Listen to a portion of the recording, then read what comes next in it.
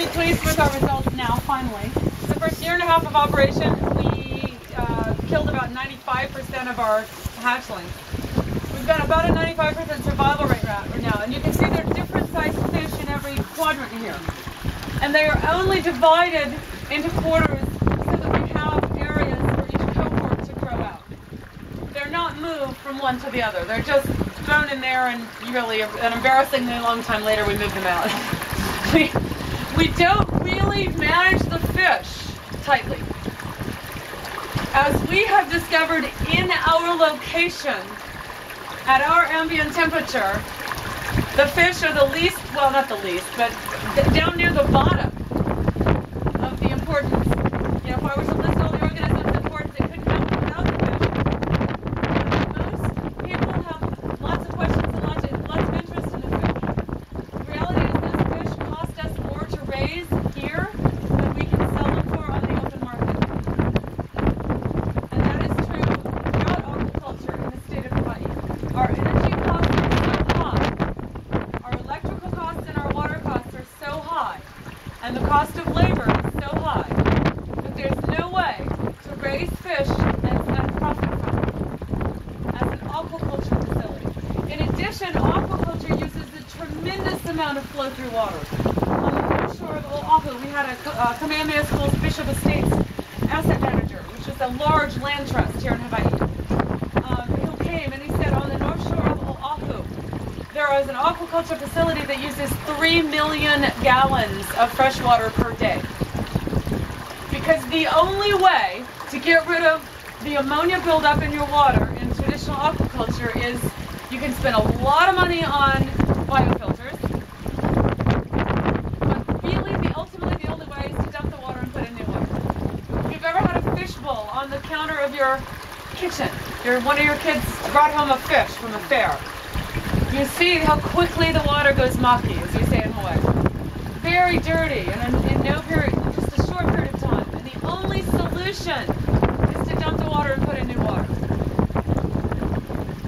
In our systems, what we have discovered is the fish are like, metaphorically, like the motor in your car. They are the engine. They cost the most. We have to put air and food in. Those are our two main inputs, the electricity for the air, and about 80% of our electricity puts the air in that air stone, bubbling air stone. About 80% of the electricity we use is just to aerate the water. They are very crowded. The reality is you could probably put 200 people in a 3-bedroom apartment. Nobody would be particularly happy, as long as you had a way to adequately ventilate the apartment, and you had a way to get food in, and you had a way to get waste out. Again, you'd have a very grumpy set of people, but then we have a lot higher needs than tilapia do. These fish seem pretty happy. Nonetheless, aquaculture by its very nature is a CAFO. Confined animal feed operation. And effectively, that is what we have here. So our goal is, part of our game is to make the engine as fuel efficient as possible and to get the most mileage that we can from every single gallon of fuel we put in. And this is both metaphorical and literal. Because that fish food is floating on this water in this moment because of cheap oil. The electricity that's pumped in here right now is not cheap in Hawaii. It also is the result of cheap oil. And we are working as fast as we can to make our input sustainable as well.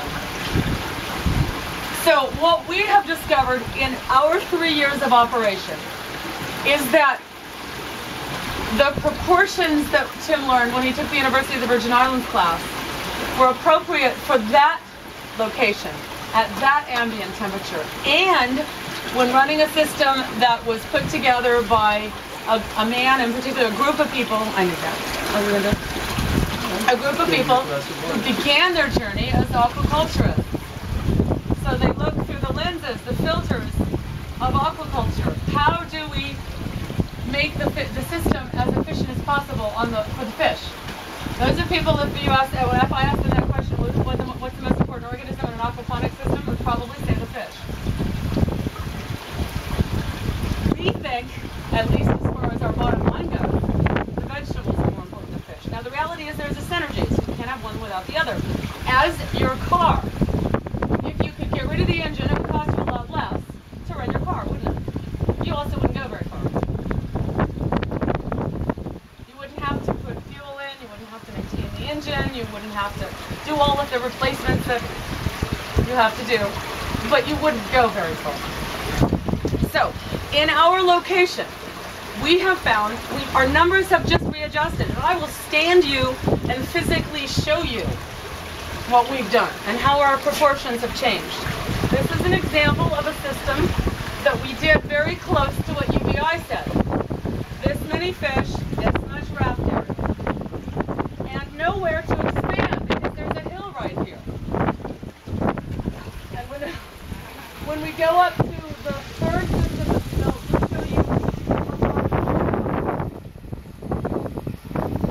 because the fish cost so much, and because the main source of our income is selling our vegetables, it becomes in our best interest from an economic standpoint to maximize the number of pounds of vegetables we take out of the system on a minimal number of fish pounds. So we've been playing with our proportion. But what you see here is very close to a UVI proportion. What was that? You want to talk about that for a while? Yeah. I didn't do the University of the Virgin Islands course, so I can only gossip about it. Tim did the course, and he talks about the real numbers that he was given in that course.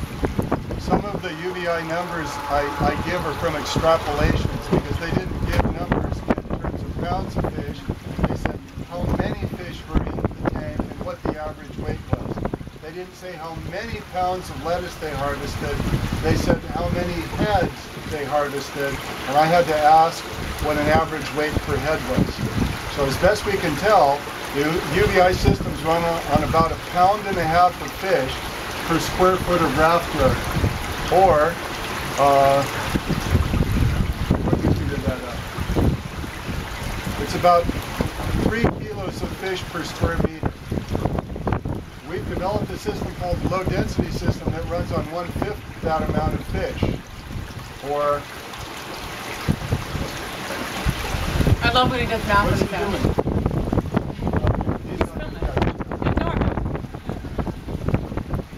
We developed a system that runs on 0.3 pounds of fish per square foot of raft area. Now we've had that, the first of those systems in operation for 2 years. 2 weeks after we put it in, we got 60 inches of rain in 2.5 months. So we already have a system that has a very small amount of fish in it. We were worried about it producing enough nutrients. Even though that system got that 60 inches of rain into it and effectively dumped all the system nutrients out 6 times in the next 2.5 months, there was no difference in growth between it and the other systems with the larger quantity of fish inside. None whatsoever. So we know there's a lower limit. We know that 0.3 pounds is not it, because we went way below that with the dilution from rainwater.